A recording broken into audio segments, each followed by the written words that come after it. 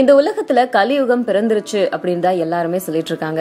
ஏன்னா கலியுகம் வந்தது அப்படின்னா எல்லாமே வழக்கத்துக்கு மாறா நடக்கும், மனிதாபிமானம் குறைஞ்சிரும், அப்படி இப்படின்னு முன்னாடியே நம்ம முன்னோர்கள் சொல்லிட்டாங்க. அந்த மாதிரி சிச்சுவேஷன் வரும்போது விஷ்ணு கல்கி அவதாரம், அதாவது தன்னோட 10வது அவதாரத்தை அவர் எடுப்பாரு அப்படின்னு சொல்லப்பட்டுச்சு.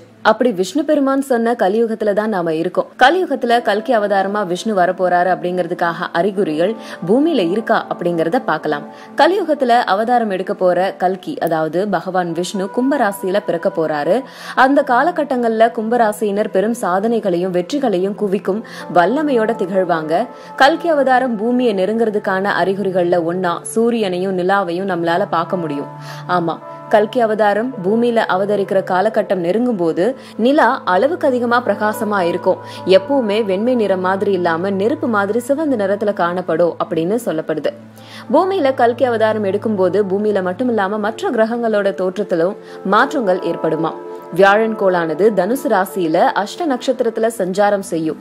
அதே மாதிரி சனி கோளானது துலாம் ராசியில நின்னு நீதியை நிலைநாட்ட வாழை கையில எடுத்துக்கிட்டு போர் செய்யும் ஆற்றலோட இருக்கும்.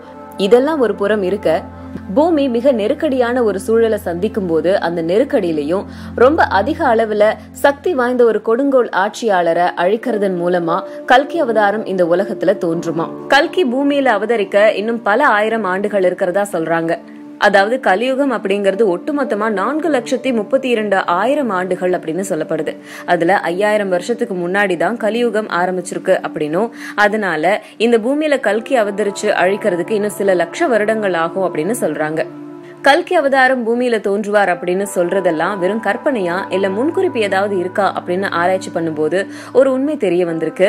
கல்கி அவதாரம் எடுக்க போறது பத்தின குறிப்பு மகாபாரதத்துல இருக்கு. மார்க்கண்டேய ரிஷி முனிவர் பாண்டவர்களோட மூத்த புதல்வனான தர்மன் கிட்ட உரையாடிக்கிட்டு இருக்கும் போது ஒரு அந்தன தம்பதியினர் வயிற்றுல கல்கி அவதரிப்பாரு அப்படின்னும், அவர் போர்க்குணம், விளையாட்டு, கல்வி இது எல்லாத்திலயுமே சிறந்து விளங்குவார் அப்படின்னும், அதீத புத்தி கூர்மையோட உடல் வலிமையோட ஆஜாகுபானுவா இளைஞரா இருப்பாரு அப்படின்னு சொல்லப்பட்டிருக்கு.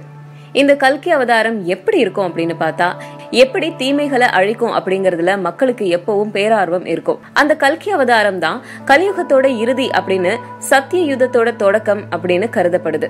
கல்கி அவதாரம் எப்போ எப்படி வரும் அப்படின்னு கொஞ்சம் இல்ல நிறையவே காத்திருந்துதான் பார்க்க முடியும். What is Indus Valley Civilization? Indus Valley Civilization. The Indus Valley Civilization. The Indus Valley Civilization. என்னடி படிச்ச? இங்க ஒண்ணு இருக்கு, நீ ஒண்ணு சொல்ற. அந்த புக்க கொஞ்சம் கொடுங்களா, பார்த்து சொல்றேன்.